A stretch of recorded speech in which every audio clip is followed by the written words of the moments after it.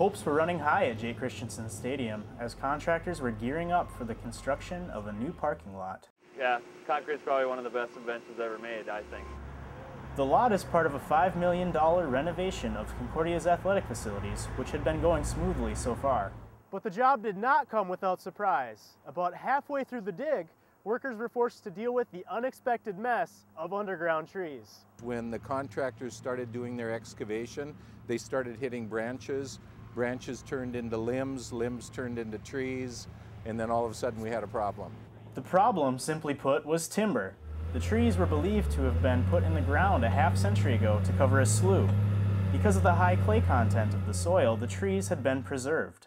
We had about 50 logs that were anywhere from 3 feet in diameter to maybe a foot in diameter, and probably as long as 15 or 20 feet long that we had to pull out of there in order to prevent the asphalt from heaving after it goes in. When I see the trees, my first reaction is a dollar sign, because you know that the trees are going to have to be excavated. As it turned out, they probably do have a negative effect of about $40,000 on the budget.